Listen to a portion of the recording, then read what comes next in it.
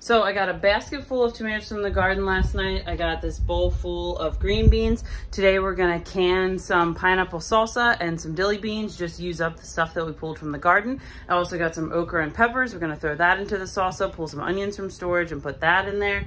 And we're gonna put our tomato tops on these freeze-dried trays, and we're gonna put those in the freeze dryer. We'll powder them up, and then we'll have tomato powder for the counter, which we can make into sauce or ketchup or whatever, just on the fly.